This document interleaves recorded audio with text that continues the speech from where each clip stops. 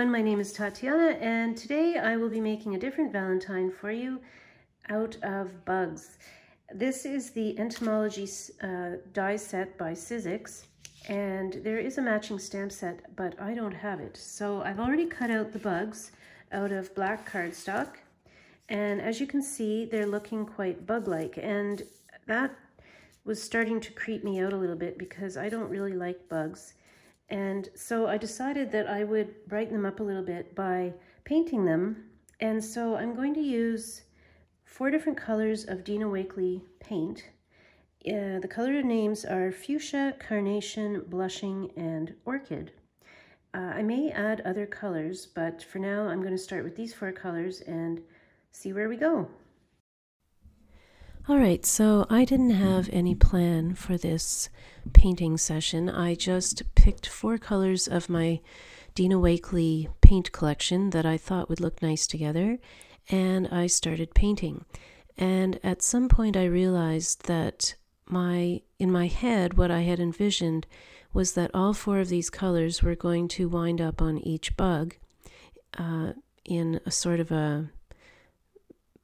like a striped way.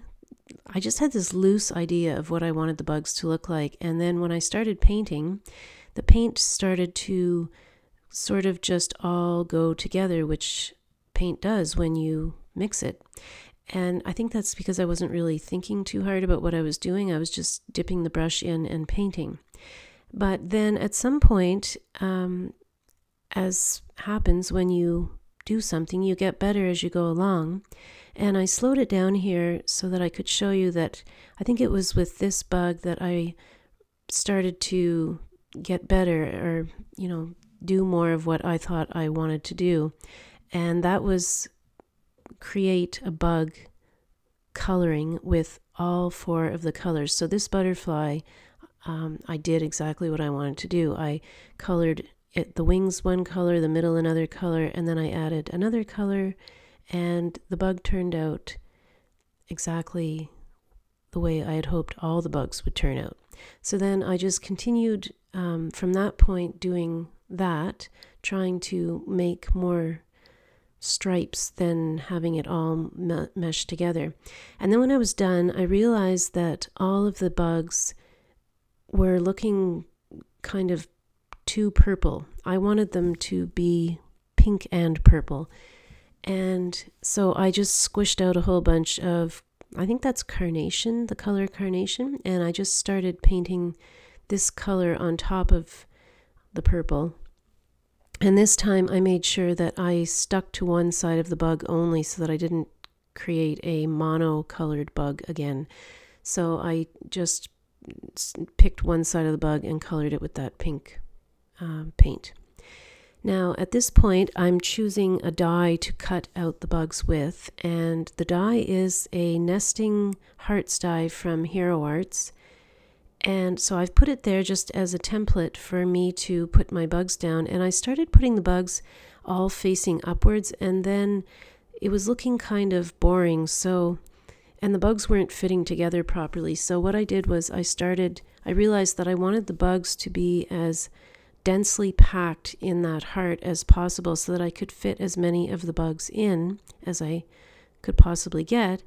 And that meant that I had to start turning them different ways. And that's a good thing because it just packed them in there and made it look more dense. And also I wanted to use up as many of the bugs as possible because I had just, finished making a whole bunch of them, and I didn't think I was going to be making more than one card. So I'm using press and seal there, as you can probably see, and I just press the press and seal down and it keeps them all together so that I can just put glue on the back and put it right on the card. And then I wanted to cut the excess press and seal off, but it's really difficult to do that. If you ever try to cut press and seal with scissors, I don't know, it doesn't cut well, and that's fine, but I didn't realize that you should probably use a craft knife if you want to do that.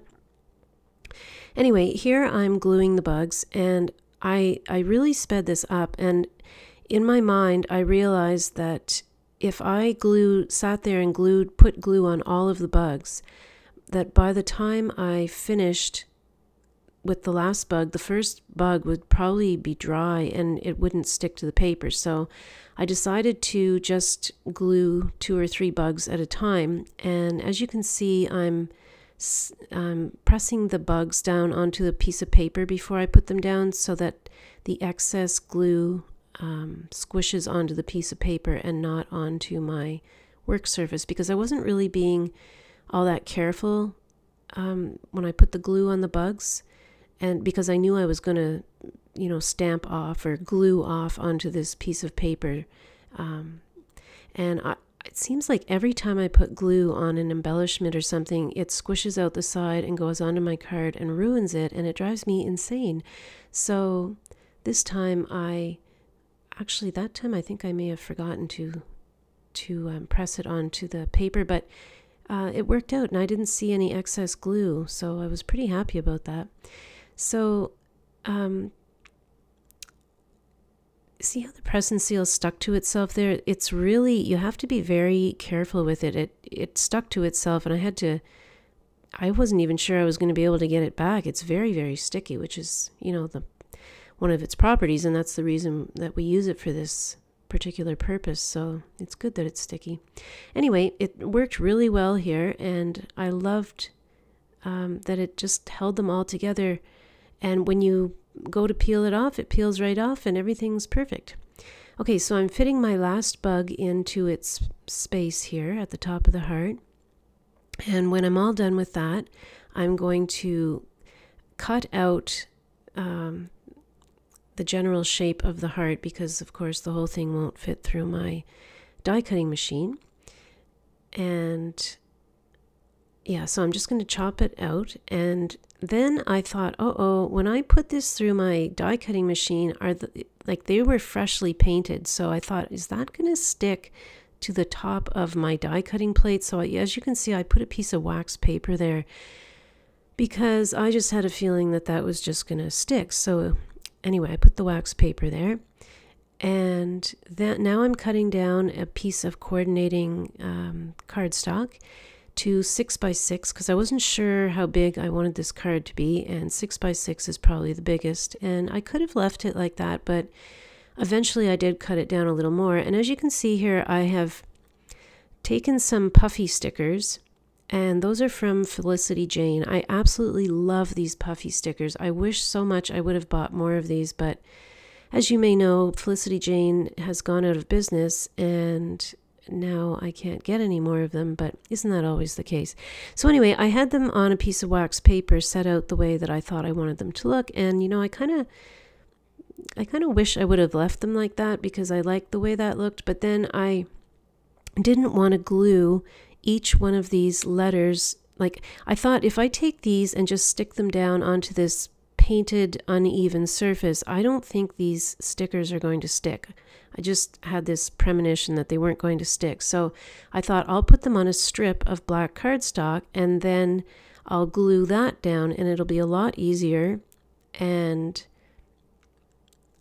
they'll probably stick better to this cardstock. So I did, but when I got them down onto this strip of black cardstock, I thought, you know what? I like it just like this. It's simple, and I think I'm just going to leave it. So I did. So I think it would have looked nice the other way too, but hindsight is 50-50, and I chose the other way. So anyway, here's me trimming that down to 5.5 by 5.5, which I felt was better, and so I'm just lining it up. And I think that looks better because there was a lot of white space before. And I'm going to put foam tape on the back of the heart for some dimension. And I really like this foam tape. It's one of the newer foam tapes that are not as high, not as thick as the most foam tape used to be. Now we have choices with foam tape, and this one is probably, I would say, 2 millimeters deep, so that there's not as much chance, I don't think, of your card sort of, if you put it through the mail, I don't think there's as much chance of the parts of your, the thing that you're sticking up collapsing from pressure, because it just isn't that high to begin with. And it's just enough height that it gives a bit of a shadow and you can tell that it's popped off of the card.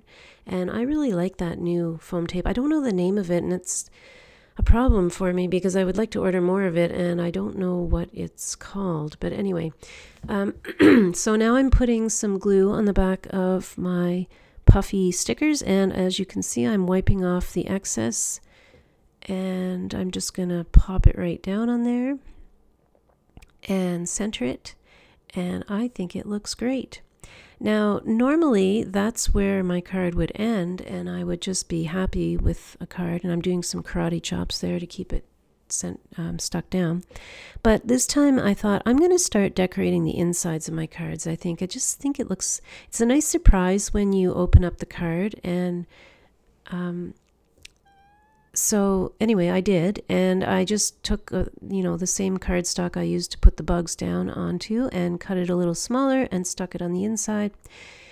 And then I had an extra bug left over, so I glued that bug to the inside of the card so that the inside would be, connected to the outside in some way. And why waste a colored bug when you don't have to? So once again, I'm going to take this bug and I'm going to wipe the excess glue off, because if the excess glue can squirt out onto my card, it will. And I know that because it's happened to me many, many times. So there we are, sticking it down, and it didn't squirt out because now I have this wonderful trick where I just wipe it off. I tell you. Anyway, so I was a little bit worried that the paint from that, the top of the bug would, over time it might come off on the inside of the front of the card, but I'm just going to have to take that chance. Okay, so I cut down the front of the card with a knife. I didn't show it here, but I cut it down slightly so that it's matted. I just thought it added something to it to make it a little bit smaller than the card base. And here I am lining it up, and then I'm going to massage it. It looks like I'm giving this card a massage, but what I'm doing is making sure that the glue is stuck.